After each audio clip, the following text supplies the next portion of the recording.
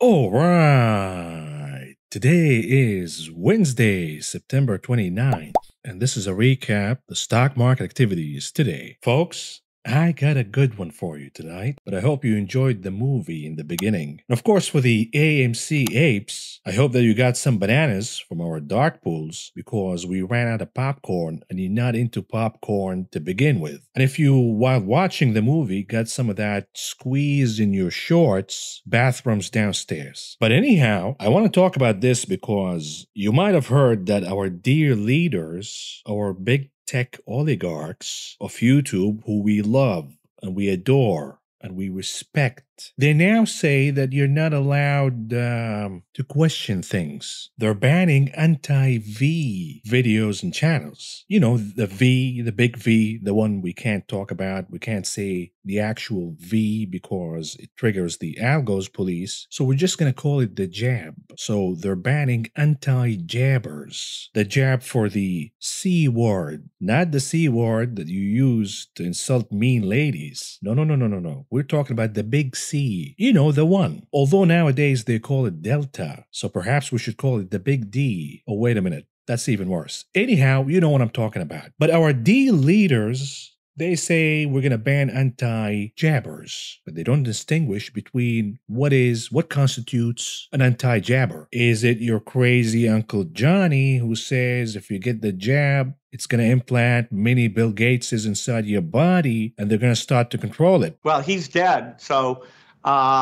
in general, you always have to be careful. Or is it the anti-jabber who says, well, we have some scientific data about the waning efficacy of the jab? Or is it the anti-jabber who says, what about natural immunity? Why is that not counted? Or is it the anti-jabber who says, well, the jab gives you antibodies and therefore it reduces severe hospitalization, but it doesn't prevent contraction of the C ward, the D ward, whatever it is, or transmission of the thing, and therefore it has to be a personal choice. No mandates. We just have blanket rules now, and the next thing you know, our D leaders are going to start banning anti-Federal Reserve talk on YouTube, and they're going to start banning inflation talk. All of that FUD. You know, all of these YouTubers with the FUD titles, inflation is out of control. The market is about to crash. You better watch out, because our D leaders want to stop it with the FUD. And therefore, ladies and gentlemen, I hereby declare and announce, and I solemnly swear, and pledge my allegiance to our dear leaders, the big tech oligarchs, and our dear leaders at the Federal Reserve, including Mr. Dangerous. And of course, Mr. Dangerous is under attack these days. He said inflation is going to be transitory, it's going to be good for us, and now we know that inflation is bad for us. And oh, by the way, it's not transitory. Mr. Dangerous said that he works for us and he has small businesses and average folks' interest in mind. Meanwhile, we now know that all of what he has achieved is making the rich richer, gaining trillions and trillions and trillions of dollars amidst a pandemic, while the poor and middle class suffer and their incomes went down. The purchasing power of the poor and middle class went down. The standard of living went down. But with all of that, I still do pledge my allegiance and loyalty to Mr. Dangerous. And I say, there is no time to die here.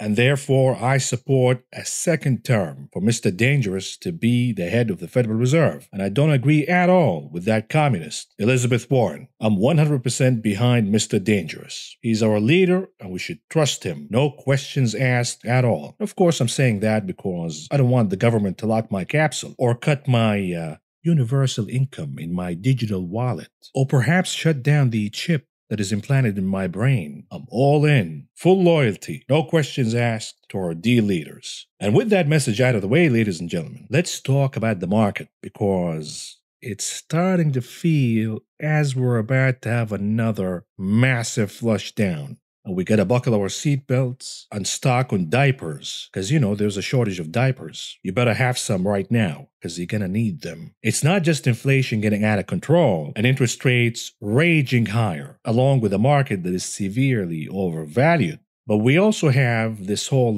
debt crisis. I don't know if you heard about it, where your beloved politicians are arguing and debating and brainstorming, and they have all the way till October 18th before the whole nation collapses. What we got in the morning is that Pelosi and Schumer, along with President Biden, they came up with a deal in the morning, and the market was hopeful that we will have a deal by the end of the day. Unfortunately, we have senators like Manchin and Sinema and Bernie Sanders. They're not happy with the bill. They're going to go back and forth, but we're running out of time. Getting a deal done could blast the market higher. But the problem is, even if we have a deal without Republican approval, the deal is not going to go anywhere. And therefore, all eyes are going to be centered to this debt crisis, whether we're going to have a deal or no deal. Anyhow, let's move on with the market's coverage today. And here we go. The Dow Industrial Average closing in the green with 90.73 points, or a gain of 0.26%. The Nasdaq closing in the red, down 34.24 points, or a decline of 0.24%. The S&P 500 closing in the green with 6.83 points, or a gain of 0.16%.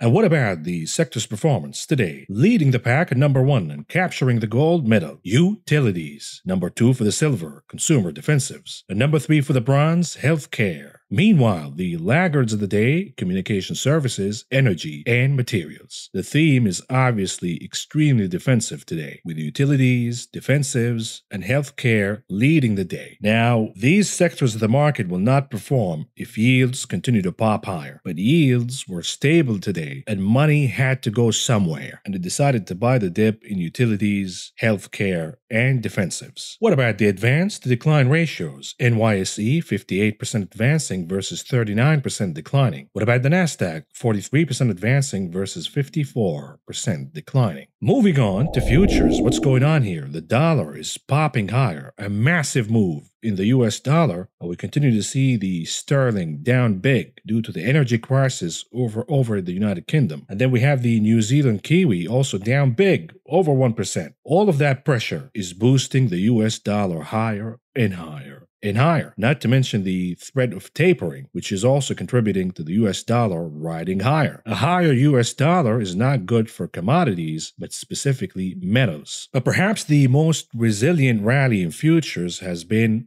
from crude oil. Crude oil has been rallying regardless of the move higher in the United States dollar. But today, perhaps we have a top for now, or perhaps a pause, at least for now, because crude oil prices were down 1% apiece for the WTI and Brent. Meanwhile, gasoline prices continue to surge higher along with heating oil, but perhaps we have a top here, at least for now, in natural gas, and this will ease the crisis over the United Kingdom. We will see the sterling bottoming, reversing the move higher, and that could add a top on the US dollar. And we will see the dollar trending down, at least in the short term, and this will be good for commodities to recover higher. So you haven't seen the end of the rally in crude oil. This is the point here. What about softs? We have declines for coffee, lumber, and sugar. Meanwhile, gains led by cotton. Cotton no stopping sign here. We thought 100 would be the top because traders are eyeing the round number, but it continues to go higher and higher and higher. And cotton prices right now at the highest level, historically speaking, if you forego the pop in 2011. What does that mean?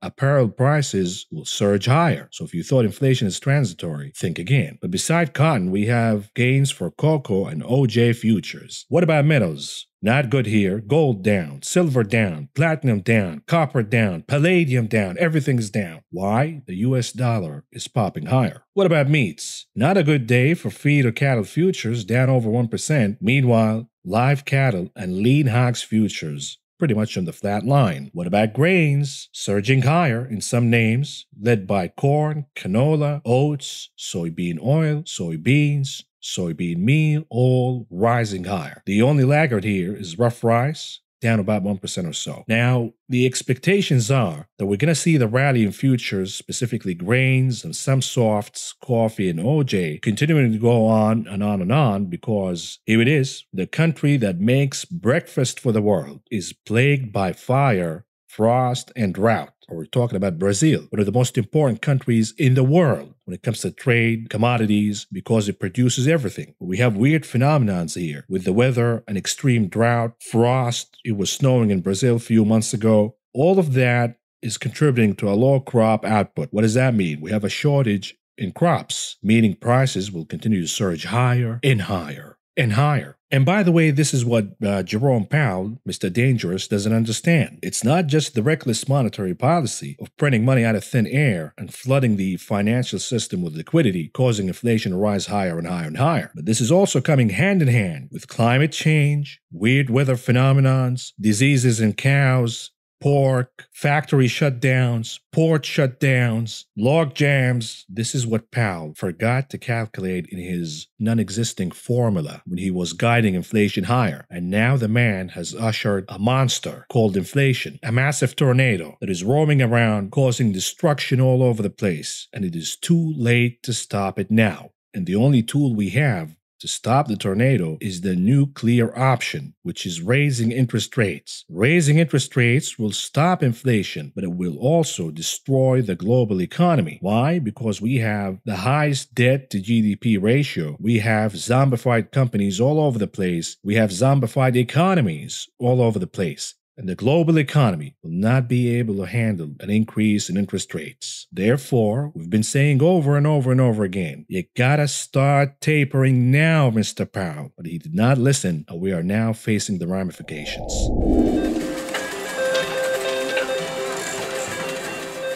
Moving on to the big casino, the options market. What's going on here? The hottest table in the casino is Tesla with 800,000 contracts. And by the way, notice the volume here. Lack of conviction. They don't want to buy options here. If you make the wrong move, you will get smoked big time, because you could buy puts, you could buy calls, but if the volatility continues to rise higher, then we have massive moves coming up or down. If you get it wrong, you're going to lose big time, and therefore we have some cautious activity here. Anyhow, the souffle at number one with about 800,000 contracts, about 58% of those were calls. And by the way, we're going to talk about the souffle because perhaps we're getting closer to the top here. Who knows, because you're fighting the whale, the market manipulator. But we have bad news racking up here for the souffle. I will do that, of course, in the charts analysis. But for now, Apple at number two with about 700,000 contracts, about 63% of those were calls. At number three, the ticker LCID Lucid Motor, up big today. And the reason is they're confirming the production of the Lucid Air. And by the way, the range is much higher and better than the souffles. But here we go, Lucid at number three with a little over 500,000 contracts traded today.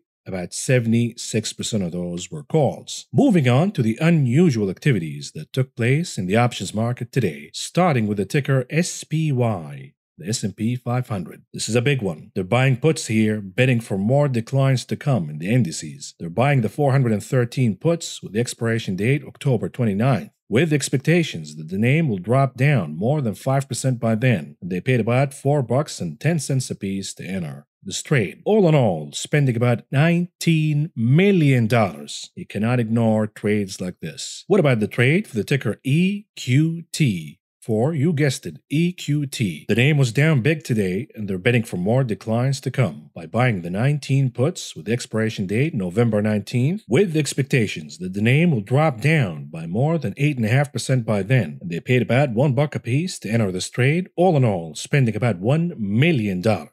What about the trade for the ticker ZEN, Zendesk? They're betting for upcoming gains here by buying the 130 calls with the expiration date November 19th, with expectations that the name will pop higher by more than 11% by then. They paid about $3 apiece to enter this trade. All in all, spending about $3 million.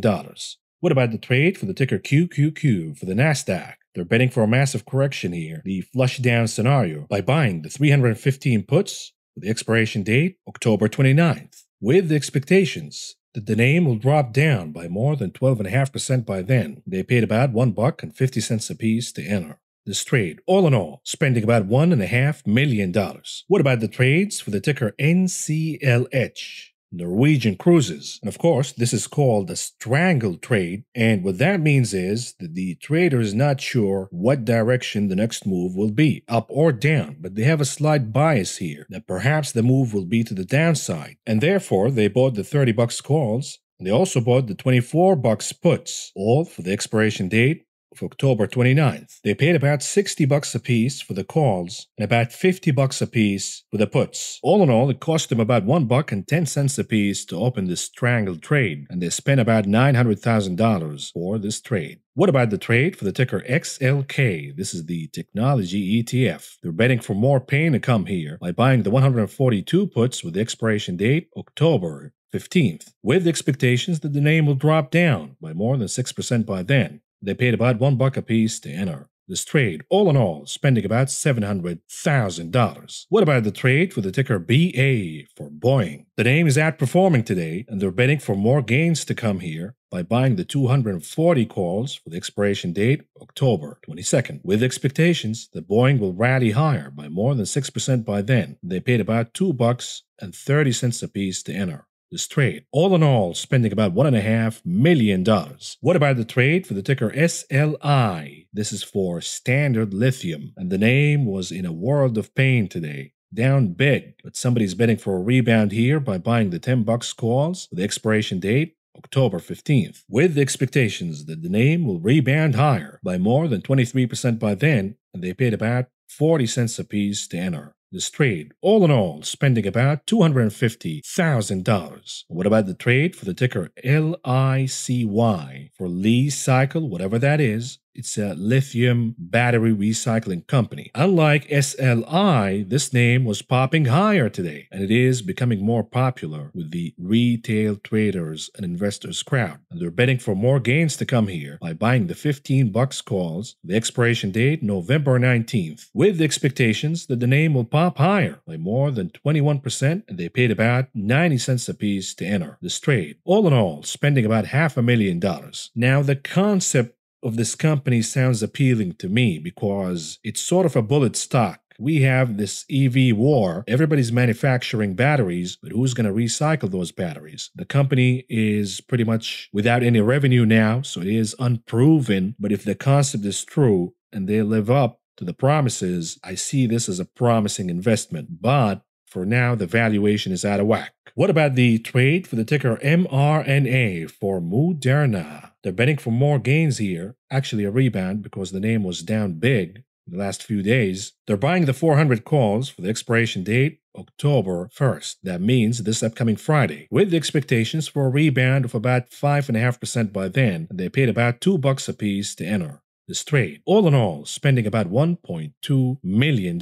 Moving on to the heat map analysis. What's going on here? We remain themeless. There is no theme at all. Certain names are popping higher due to individual news or short covering. For example, Wells Fargo popping higher. Even though yields went up, they went down and they closed pretty much flat. Financials did not rally today. And we actually saw pain in Morgan Stanley and Goldman Sachs. Why is that? Perhaps I can shed some light here from my own portfolio because I have Goldman Sachs and I took profits. Because if the market is about to flush down or we're seeing the buy the dip crowd disappear, the option mania disappear, the retail crowd is getting slaughtered, the IPO mania coming to an end, this is not good for Goldman Sachs and Morgan Stanley. Both of them have been benefiting from this mania bubble that we've been in. If the bubble ends, this is not good for Goldman or Morgan Stanley. We have a lot of pain in chips, for example, AMAT, Lam, Micron, which reported earnings last night, and the name was down big, rebounded slightly higher, but still closing in the red.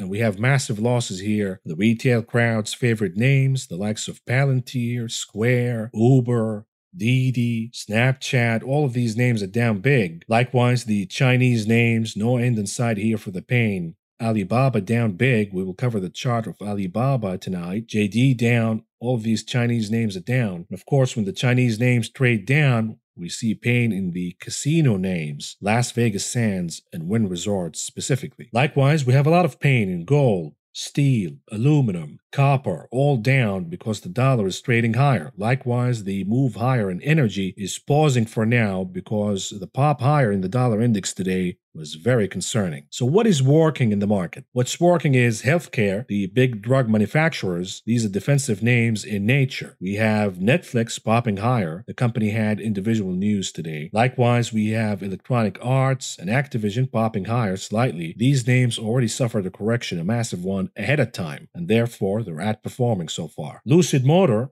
popping higher, we already discussed that, but the majority of action, the green action, is concentrated in the defensive names. Costco, Procter & Gamble, PepsiCo, Coca-Cola, the dollar stores popping higher today. They went from $1 a piece to $1.50, pretty soon $2, the $2 store. And of course, the majority of the green action was in REITs and utilities. These are defensives in nature, but they will not outperform if yields continue to pop higher. And of course, we have Boeing. We already talked about that one. We have individual news for Boeing, and Boeing is catching a bid in the options market. The implied volatility for Boeing is rising higher. But again, the action is so scattered here, you cannot make a conclusion. I don't believe that the pain is over yet, because if we have weakness in Microsoft, Apple, Amazon, Facebook, and Google, the market will not be able to rally alone. These names are the largest components of the SPY and the Qs. And perhaps you now know why I'm against this whole ETFization of the market. It's a garbage idea to begin with, and now you know why. When these names go down, they will take the entire market down with them. You cannot even hide anywhere. Moving on to charts, and I got the tsunami of tickers for you. Starting with the SPY 30 minutes chart. What's going on here? It's becoming obvious that this is a massive bear flag formation, meaning that the market wants to go down. The market wants to test the previous bottom. Perhaps we're going to have a double bottom and we'll take it from there. But for now, you cannot trust any rally higher. It will fade away fast. And the reason is all of these sources of concern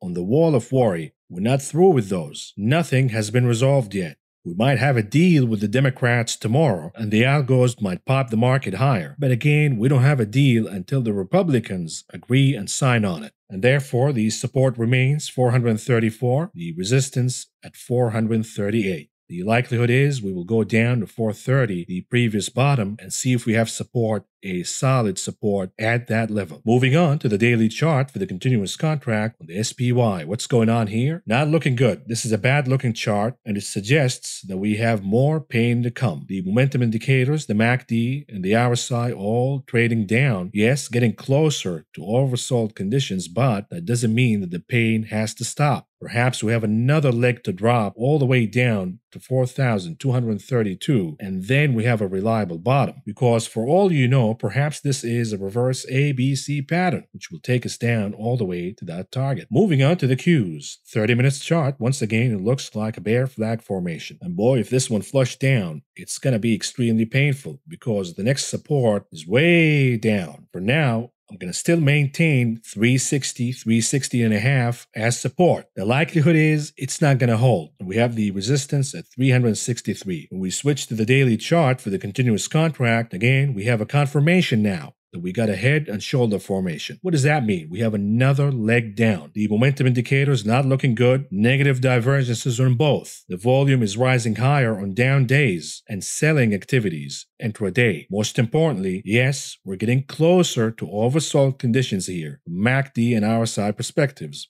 But that doesn't mean that we're through with the pain. Perhaps one more leg down, another flush down will do the oversold conditions and we will have a tradable bottom. The problem is, where is the next target? We have soft support at around 14,400. The likelihood is that one will not hold and my target is 14,000. Now, this is already a steep correction to begin with, but wait, there is more. Because the Fibonacci target is all the way down to 13,599, let's say 13,600, which will move the correction target from where we are right now, for my target of about 5% correction, all the way down to about 8% correction. So we haven't seen the end of the pain yet. You might have rebounds here and there, and if we have a rebound, let's say tomorrow, for example, Democrats bring up a deal, the algos get excited, the market pops higher, you're gonna face resistance at around 15,000. Again, this is a massive change in sentiment, not just with inflation, not just with corporate earnings, but this is also a change in sentiment within market participants. They bought the dip, it fired back,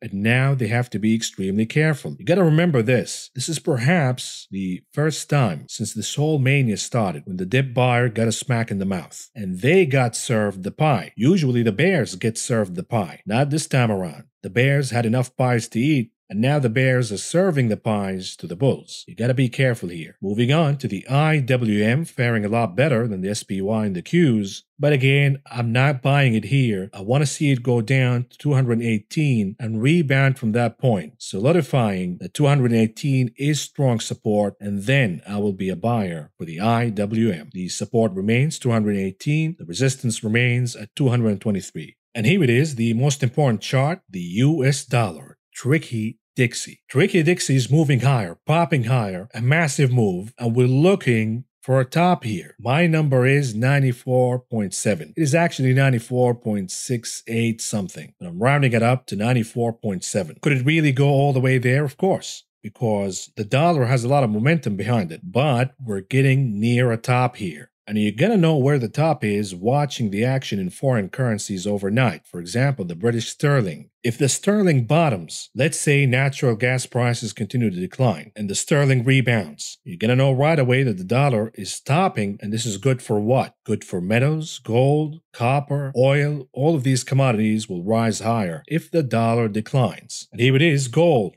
Not looking good here. Perhaps if the dollar goes all the way to the target, my target, gold will go down to, you guessed it, my target too. It's actually Fibonacci's target, but I'll steal it, no problem. 1,680, 1,685, doesn't matter to me, but I will be buying gold as a trade if it reaches that point. Moving on to yields, the second most important chart of the day, of the week, of the month, of the year, bouncing back and forth within the range that I identified for you, the support of 1.5%, the resistance around 1.55%, zigzagging back and forth, back and forth, back and forth. What does that mean? Do we have a top here? Is it over? Will yields trade down from this point on? I doubt it. And the reason is we have plenty of bets that the Fed will never taper, the Fed will continue to be accommodative, inflation is transitory, and a lot of people are long bonds. At some point, they're going to scramble. They're going to start shitting their pants. Wait a minute here. Who's going to buy these bonds from my hand at these prices? They're going to start dumping aggressively, and this will push yields even higher. We might have a short-term top here, a tradable top. What does that mean? Perhaps the rally in financials is over for now. Names like Bank of America, for example, had an excellent week last week. And even on Monday, it was a good day for banks. But perhaps we'll have a top here if yields are topping for now. What does that mean for tech? Tech has been under pressure for a long time now. If yields ease, then we will see a tradable bottom in tech.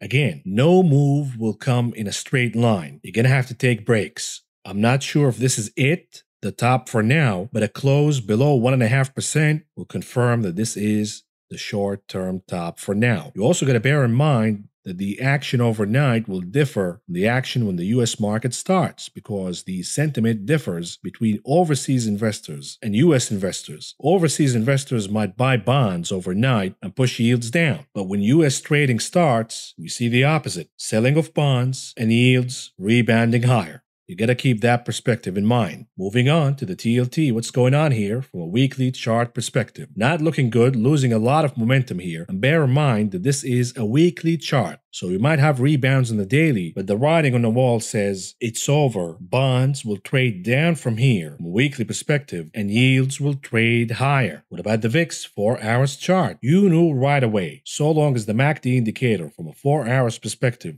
on the VIX is trading higher, creating green impressions in the histogram, and the pain is not over for the SPY and the broader market. When we have a crossing to the negative side, creating red impressions in the histogram, the 4 hours chart in the VIX, then you know we have a tradable bottom in the SPY. Look at the chart right now. Look at where the MACD is trading. Is it over or is it not over? I say it's not over yet. I don't see a crossing. I don't see a curling down. I don't see weakness. I don't see shorter columns. Therefore, my assumption is the pop is not over in the VIX. What about Apple? A daily chart, the bear flag continues to play out. And again, the likelihood is we will flush down all the way to the target, top to bottom, 15%, all the way down to the lower end of the channel. When is that views negated? The answer is if Apple rebounds from the double bottom formation and it recaptures 145 for support on the weekly closing. Moving on to Tesla, the souffle. What's going on here? A lot of weakness. We had a sell-off after the pump in the morning. The problem is, for now, this pattern is bullish, still bullish. Why? We have lower highs, but we have higher highs. So we have consolidation for now. But the primary move of the consolidation, the triangle consolidation, the primary move was higher. And the likelihood is the resolution of the consolidation will follow the primary move. This is the assumption. But we got a lot of bad news today. Number one, we have Tesla Witch, the pumper, Kathy Wood. She's dumping Tesla like never before. Mama Kathy says buy Tesla because her target is $15,000 a share. But at the same time, she's dumping. Of course, we have your boy, your favorite, the con man, the snake oil salesman, Chamath Palate Potato Tequila. He's also dumping Tesla. Or shall we say dumped already? He's been pumping. Tesla will double. Tesla will triple. Elon is the man. Of course, the SPAC generation of investors, the Robin Hoodists and the likes, they followed the con man. You don't understand, bro. You're just jealous. Chamath is richer than you are. Chamath knows. The king of SPACs. And we now know that Chamath played you guys like a fiddle, like the village idiots. He took the money and left you holding the bag. You see, the market is a jungle. We have predators and we have preys. If you're not the predator, you are by default the prey. We know that Chamath is the king of predators, and you guys were his prey. And of course, we have Reverend Elon Musk bitching and moaning and crying like the baby he is. the crybaby that he is. You know, the richest man on the planet wants his ego stroked by the President of the United States, Joe Biden. And he says that the Biden administration is biased against Tesla. Why? Because he was not invited in a recent White House event touting electric vehicles. Biden made it clear, if you don't have unions, I'm not going to deal with you. We're going to support EVs, but you got to have unions, meaning GM and Ford. If you're not a union company, goodbye. You're on your own. And by the way, Tesla is a Chinese company now. It's not even an American company. So go ahead, Elon, and keep kissing to your overlords at the Chinese Communist Party. For all you know, they're going to hit Tesla next, regardless of the ass kissing. And when the Chinese crack down against Tesla, it's over. It's beyond over. The biggest crash in a single stock in history when we talk about the size of that stock. Hundreds of billions of dollars of wealth, poof, gone. And if you thought that was bad, we will see trillions of dollars, poof, gone. Where? In the tulip market. And here it is, BTC. What's going on here? Ooh, not looking good at all. Tick-tock, tick-tock. The bear flag will flush down. BTC will go down 35,750. And here it is, AMC, not looking good either. The bear flag is playing out. The target remains 32. And the apes must defend 32, going bananas. Planet of the Apes buying AMC at 32. Because if 32 is broken, it's over. And here are some bonus charts for you, starting with the ticker EVGO for Broadcom. This is a weekly chart. And as you can see, the stock has been an excellent performer. But is the stock and the chart topping here? We have peak momentum from an RSI and MACD indicator perspective. This is what we call the distribution phase right there. The mania is over. You're running out of buyers and sellers will show up booking profits, flushing the chart down. This is one component of the SMH, the semiconductor sector of the market. Chips have been outperforming as of late, the broader market. If chips go down, it's a massive problem because chips are a leading indicator for the optimism in the economy, and it's a leading indicator for the broader technology sector of the market. So this is an important chart to watch. Here's another one, the ticker BABA, Alibaba. I warned against buying this stock last year. We had a massive dip, and I said, don't buy it. Don't buy it. People bought it anyways, and now they're getting slaughtered. And traders and market participants continue to buy the dip here, catching a falling knife. I will not buy the stock until it goes all the way down to 129. If it doesn't go there, I'm not interested. 129, and then I will reassess. What about the chart for the ticker SFIX? This is for Stitch Fix. The name reported earnings. We saw a massive short squeeze, popping higher. Good earnings, bad earnings, who cares? The stock shot up higher, and now it is reversing the move to the downside, and likelihood is it will close the gap and reverse the move 180. Why? This is sort of a momentum stock here, a speculative stock. I'm not saying it's not a good company, but it is a speculative stock. If yields continue to rise higher, a company like this, where the valuation is primarily based on future earnings, would suffer, and therefore you're seeing traders and holders of the stock selling the rip. So the likelihood is the stock will go down to close the gap. What about the ticker EW, Edward Life Sciences? This is a stock that I own in my portfolio, but I got rid of the entire position today. Why? We have a topping formation in the MACD and RSI perspective, and even from a candlestick pattern. You see the candlestick that I'm highlighting? What is that pattern? This is your homework, by the way. Let me know in the comments. What is this pattern called? It is a topping pattern, and now we have the confirmation, and therefore I got rid of the position, even though it's an excellent company, and I will buy the dip if the stock goes down 10,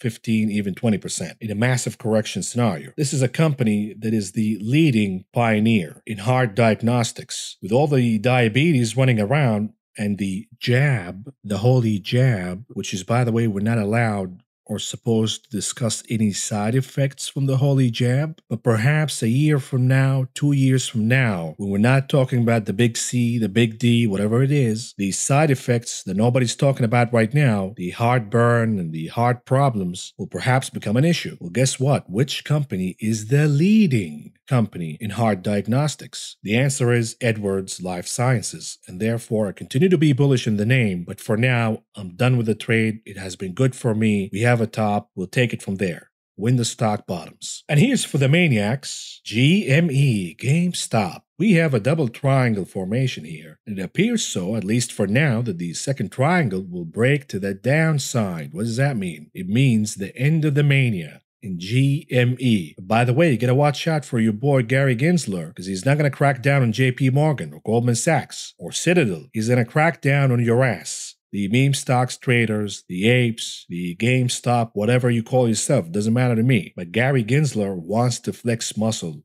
on your expense. Here's another chart for the ticker GOOGL, or the big dog, Google, the boss, who we love and adore, of course. Remember when the little birdie told me earlier in the year, the institutional managers, they emailed me and they said the number one idea that we have is Google. I did not believe them. I said, Google, what are you, crazy? We're shifting from technology to the reopening names and you're talking about Google. And they said, yeah, we know. But hear us out. Google has been an underperformer while Apple, Microsoft, Tesla, even Facebook were rallying higher last year. Why was Google underperforming? Because the ad revenue. If we have a normalization of the economy and reopening, then the ad revenue will come back. And the value trade, the opportunity here is to buy Google. And guess what? They were right. What am I hearing right now? The same institutional managers saying perhaps this is the time to book profits from the Google trade. And they should, because unless they're greedy pigs, they should book profits right now. Look at where the chart's trading right now. It's in complete insanity. Elevated levels like I have never seen before in the RSI and MACD indicators. It's pretty much a vertical line, trading higher, no corrections allowed. Buying the dip over and over and over and over again. What happens when all of these managers, institutional managers, dump at the same time? Well, Google will flush down big. And if Google flushes down big, it will take the indices, the ETFs down with it, the SPY, the Qs, and therefore, this is a name to watch. Here's another chart of NVDA, Massive rally as of late, the consolidation that has been going on since last year. The energy was released higher. What was the trigger for the energy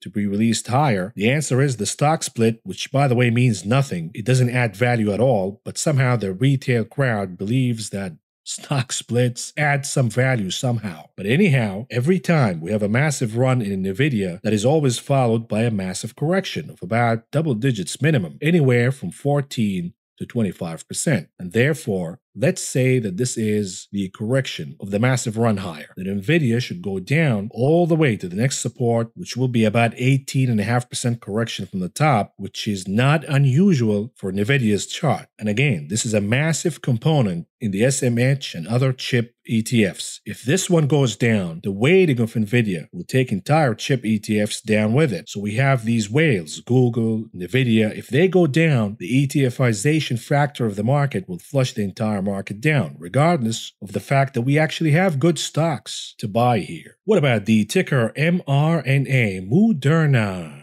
We have a bear flag, and the CEO of Moderna says we will go back to normal next year. In other words, please short my stock. We're done here. I made hundreds of millions of dollars, perhaps billions. We've been dumping and dumping and dumping. Please short our stock. We're done here. And therefore, my call is Moderna will flush down all the way to close the gap. As you can see right there, it's going to close the gap and perhaps fall all the way down to the trading channel. This will be one of the biggest corrections that you have ever seen because the name is severely overvalued. In the meantime, we have some trades for a pop, for a rebound, and this will happen. Nothing will go down in a straight line. So if you're going to short the name, you're going to time your shorts accordingly. And let's end in a positive note, by the way, because, the FUD, which is not allowed right now, they're going to ban the FUD. No more FUD. And therefore, I have to end with a positive note. Stocks that you perhaps want to buy here, starting with the ticker MRK, Merck. The name has been underperforming since the pandemic collapse. It never recovered the pre-pandemic highs. Again, this name trades as a yield proxy. So you got to be careful here, because if yields continue to pop higher, what is the need for Merck?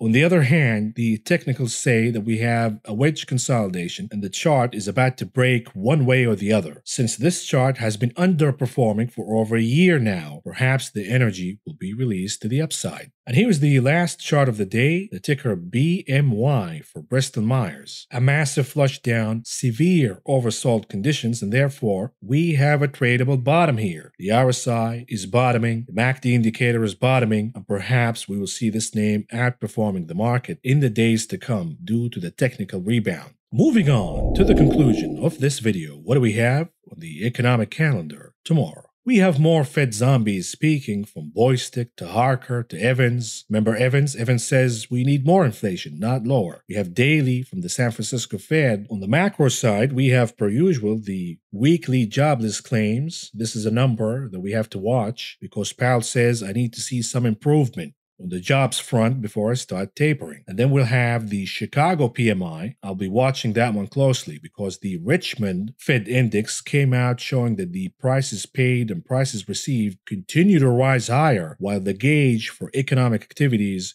continue to trend down. What does that mean? Stagflation. And with that, ladies and gentlemen, I'm done here. This is all I got for you for now, and I will talk to you again tomorrow. If you found the information presented in this video helpful, please subscribe, press the like button, the notification button, and follow me on social media.